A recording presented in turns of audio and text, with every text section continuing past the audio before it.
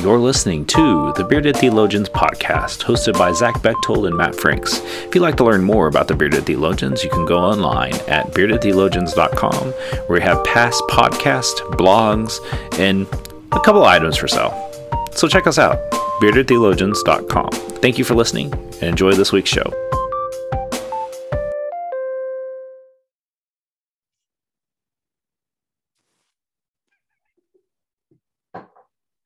As Zach's passing air, I'd like to prepare you for the Bearded Theologians podcast hosted by Matt Franks and Zach Bechtold.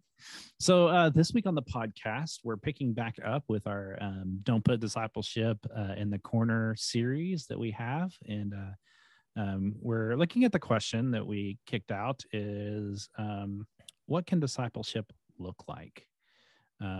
Zach, as you think about that, and as you think about us trying to really emphasize the importance of discipleship making, what are some things that come to mind for you? Well, I think for me, what can discipleship look like is such a broad and open-ended question that I think we try to put constantly in a box that may or may not work. I think a couple of weeks ago, we talked a little bit about discipleship pathways and some things like that. And what I have found in the idea of discipleship pathways is they always point back to one place. That discipleship points back to one place, and there's often in if you see a diagram or you see a model of a discipleship pathway, it's linear, or even if it's a circle or some kind of figure eight, there's only one entry point. And if you make an argument for multiple entry points, it gets muddy. People don't like that, in my experience. And then it almost always points to worship, that you enter the church somewhere along the way and you end up in the sanctuary on Sundays and worship. Like all of these discipleship pathways, whether it be missions or ministry or youth or college or a book study or whatever it is, they all point back to Sunday morning worship of some rate. And I think this whole idea of we don't put discipleship in the corner, for me, pushes back on that idea that not everything has to point to worship on Sunday, that discipleship is so much bigger than that. Not to say that worship is obviously important, but if we begin to look at it, the end all be all, I think we do the very thing we're talking about. We put discipleship in a corner. We put it in a box that is so restricted that we have a hard time looking beyond that. And I think that's the struggle that we see in the church with discipleship is it's pretty flat and pretty linear. And, anytime we try to think outside of the box as leaders, as pastors, as lay people doing things, we either get pushed back and say, no, that won't work, or it can't work, or you can't do that because it doesn't it doesn't bring people into the sanctuary. And yet, Matt and I are here asking the question, what does that look like? What can discipleship look like? And I think the sky's the limit, right? Which is a really scary thing, because then that's hard to grab onto. And so that's kind of my introductory thoughts on what discipleship looks like, or really doesn't look like, I guess is my answer to the question. Because I think there's so much more than we give it credit for being. Well, wouldn't you say that the goal of discipleship making is really helping people be more like Jesus? And so if like we talk about here, we strive to make disciples of Jesus Christ for the transformation of the world. And so everything we do asks that question, is this making disciples of Jesus Christ, or are we making disciples of XYZ person or pastor or whatever it is? Are we making that the golden calf, or and so, I think that's like, if you're going to start somewhere, if your church doesn't have a process, or it doesn't have even the idea of discipleship making, like, what does that look like? People are attracted to that. I was reading an article from, I think it was Tom Rainer, that talked about that people are looking for that kind of a process. Mm-hmm. But the process, these are my words, not Rainer's, but just that whole idea of the article, But the idea of the process really should create people that look and act and live like Jesus, not do they look and act like pastor or Sunday school class. And I think you're right too, Zach, on the multiple entry points, that we have to acknowledge that, especially in this day and age with digital as it is, and the now many avenues of connecting into the life of the church, that we have to acknowledge that there's more than one journey towards being like Jesus. And it's not all worship centric. Worship is key. Don't get me wrong. Like, I think that that's a vital part of living out your faith as a follower of Jesus. Right. Agreed. However, I think you also need to have the others too, to have that balance that we should have in our discipleship. Right. And I think that's the argument I would make in that whole idea of the process, right, of any kind of discipleship process, is that worship is part of it, but it can't be the end all be all, right? It can't be the ending point. It can be an entry point for some folks, or it may not be in people's thing, right? They may find community in a worship service that's outside of the sanctuary on Sunday morning, right? So you're absolutely right, especially in the world that we live in today.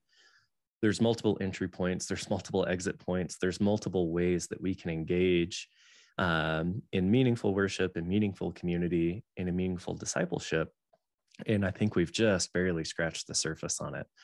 And there's some things that we've done that work, right, and that continue to work. Let's not let those go. That let's hear our communities in what works for them, right? I think that's the thing I see us getting stuck in a lot of the time is we try to shove a square peg into a round hole, right? Of this used to work, it used to work for people. This discipleship thing worked for folks, and we try to push it on folks, and it doesn't connect. It doesn't work. And yet we just keep trying to shove it, just keep trying to make it work. And instead of thinking of what does the community want, right? What's connecting with the people? Well, and I think that's where having even a journey, discipleship journey, like, what does that look like, and having that question and being able to have people like I think when you do the covenant, if you're Methodist and you do the covenant renewal service, you should have a document that people can sit with and ask themselves, how was I faithful in these aspects? Whatever you feel your congregation's vital parts of your ministry are, how are they living into that? Here at Tahlequah, we live in the model of connecting, serving, and growing. And so we ask ourselves, how are you connecting in? Where are you connecting in? How are you serving? And how are you growing? And look at those ways. And if you're not happy in one avenue, what can you do to make better connections, to grow more, to serve more? And those avenues are there. And we can point people in those directions, in those spaces. But we wouldn't have been able to do that had we not had those what I call like entry points, those base points of knowing when they hear me say, here at Tahlequah United Methodist Church, we strive to be a church of open hearts, open minds, and open doors as we make disciples of Jesus Christ for the transformation of ourselves and of the world. And we do that by connecting, serving, and growing. Right. And I like that idea of journey, right? And I think that completely reframes the conversation of when we ask what can discipleship look like, if we look at it as a pathway or something that's programmatic or functional, we fall into that linear, very flat aspect of it. But when we begin to look at it as a journey, discipleship is a journey, just as our lives are, right? Our spiritual lives are journeys. And Wesley was big on that. It's not a moment, it's not a point in time, but it's the fullness of our life. And why don't we look at discipleship as the same way, right? That it has seasons, it has ebbs and flows. It's this fullness of a journey that brings us closer to God each and every day, and then may look different down the road, and being open to that. And I see a lot of people get frustrated in, I did this in the past and it worked and I felt connected, but now I'm doing it and I don't hear God anymore. Okay. Great. Let's try something new. Right. I believe everything has a season in that journey. And, let us be open to hearing and seeing what our growing edge is, right? Where God's speaking to us today. And I think I like that. Discipleship is a journey, I think, is a good way to frame it and to frame the question. Well, and it's because we ebb and flow. Mm-hmm. Let's we as clergy, even, I'm thinking, absolutely. I'm about to turn 40 years old. I've been doing this for over 20 years now, and working in a church in some way, shape, or form in the last 20 years. Not that I've been a clergy person for 20 years, but because I think I'd look older and have way less hair on the top of my head. But I do know that in my 20 years, I think one of the things I've discovered is that people are looking for ways to be connected into the growing and being like Jesus, and that there are some ways that are amazing and work very well, and then there's some that it's time for us to let go of. Right. If things are dying, or can we please be more attentive to the Holy Spirit? Please, I know, I think if anything frustrates me in the church right now, it's our lack of listening to the Holy Spirit. And when we feel that Holy Spirit and that presence in the place, whatever it is we're doing, let's acknowledge it, let's live into it. But when it's not there, can we say that maybe it's not, the season is past and it's time for new things? I think we don't do a good job of ending ministries. We do an amazing job of starting ministries. I don't think that's the church's problem. I think the problem is, I always think of it like this: we're in the 9th inning and the starter has thrown 150 pitches and it's time for him to go, and he refuses to go. He's going to throw 151. That's when the home run happens and they lose the game. Right. I really feel like that's in a lot of our churches, that's where we're at. It's time for us to pull the pitcher, and regardless of how he feels, he doesn't have any more gas because he's given all these done. Well done and good and faithful servant. It's time to rest and move into a new chapter. We have to do a better job of that. We do. And I think maybe it's just human nature, right? Because I think we fall into it quite a bit of or spiritual arrogance. I don't really know. Maybe I do know, right? But we have a bad habit in the church of inviting the Holy Spirit in and believing we have that authority, and not realizing the Holy Spirit's already there calling us out, right? Calling us to move, calling us to shake, calling us to be out into this world. And we're left wherever we are going, be here. Holy Spirit, be here. And the Holy Spirit's going, I was there and now I'm over here. Come with me. I'm leading you out into the world. I'm leading you into where the work is already happening. Join me. And I think we get lost in some of that, in the idea that if we don't invite the Holy Spirit in, well, Holy Spirit's not going to be there, right? Or, it was here once, and yet the Holy Spirit is actively calling us, and we're not hearing. Just like you said, it's that ebb and flow, and that, hey, this ministry, this thing that we were doing served its purpose. It did well, well done, good and faithful servant, like you said.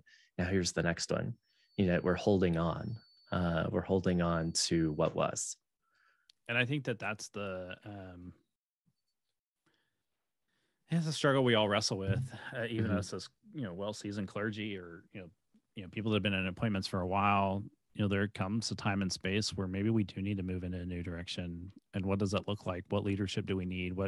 How can we onboard new leadership? How can we, help other leadership retire or move into new chapters in their life? And I think we struggle with that. And I think that's one of the reasons why the church does struggle in the sense of discipleship making, and what could look like that would be. And I think this is the key. And this is something we're trying to implement here, is utilizing what's known as an object-based job description. Of course, we call it object ministry description.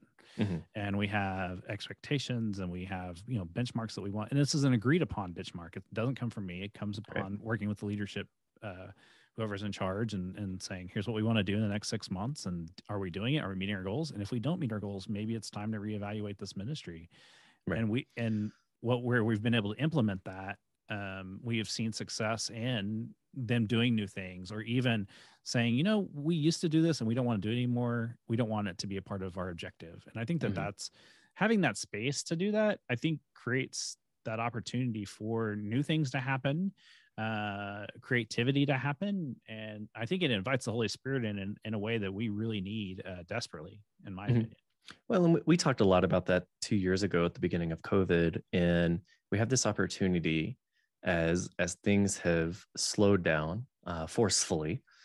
And how can we let go and grieve the ministries that we need to let go and grieve, and spend our time and energy as things ramp back up to either revitalize the ones that we truly do miss and that were vital, grieve the ones that we know, COVID killed, right? Or they were dead before, but COVID let us lay to rest. And how does that lead us into the new opportunities and the new creativity, right? Rather than the easy push to go back to normal, the way we did it before. And like you said, how do we just let that be and tap into that and hear and learn, serve, and grow, whatever you guys do there. Well, and it's been different everywhere. Right. I've always tried to lay that groundwork that we have this mission. So here's our vision. Here's how we operate. Mm-hmm. And then asking every ministry team, what are you going to do about that? Like, what's your plan? Right. And I think that that's vital. I think far too often ministry teams aren't equipped to do that kind of work. And that's the most important work. That's the most important work you can do. So that way you can have a space for growth, but also a space to acknowledge when something's not working, and you need to take that time. And I just don't think we do in the church. And I think that that's been, we talk about, that's how you put discipleship making in the corner. You don't hold it accountable. Right. And I think that that's, to me, like, what can it look like? Holding things accountable, be willing to let go of things that need to be let go of, celebrate that loss, but then look forward to the future of what can be and what may grow out of what has been let go of. Right. Yeah. I think it's life cycle, right? In looking at the things we do in the name or in the nature of discipleship and listening to the Holy Spirit, just as a journey, as a life cycle, and that knowing, stepping into it, they may or may not be lifelong practices and disciplines and things that are life-giving forever, and that's okay. The more that we can take it a day at a time or a season at a time and hold it accountable and just evaluating it, looking at it, how does it make are we still connecting with this piece or not? And then doing the hard work to, like you say, grieve, to celebrate, and to continue moving. And I think that's vital. It is vital. And that's how I think that's what it can look like as we think about that. Right. So I want to encourage you to go to our website at beardedtheologians.com and listen to the first part of this, which happened 2 weeks ago. We had a week in between because we'd had a scheduled guest, and encourage you. Kara's book's amazing. If you haven't, if you need a Lenten study, you have a few more weeks before Lent starts. This would be a good thing to pick up because it has everything. If you're a pastor that's looking for liturgies and things like that, this has everything for you. No, Kara is not paying me to say this. I mean, she did give me a book, so I guess it would be a way of payment. Share the title of the book. The title of the book is I misplaced my book. I had it right here. You'll be able to find it last week's podcast. I can't think of it on top of my head. This is embarrassing. Let's see. I can pull it up. A Time to Grow: Lenten Seasons from the Garden to the Table by Kara Edson. Yes. I apologize, Kara, for muffing that. I literally had it on my desk, but I guess I took it home to Ashley for her to utilize. So, we want to encourage you to just check us out. Comment, share us. Please do that. That's how we get, it's how people get to know us, and we can continue to grow and continue to do things and that are just fun. And so for the Bearded Theologians, I'm Matt Franks. I'm Zach Bechtold. Thanks for checking us out. Guys, I want you to subscribe and like this video and push that thumbs up. Thank you for listening to the Bearded Theologians podcast. Don't forget to like, subscribe, and share on all social media outlets. You can check out old episodes and more information at beardedtheologians.com. Thanks for checking us out.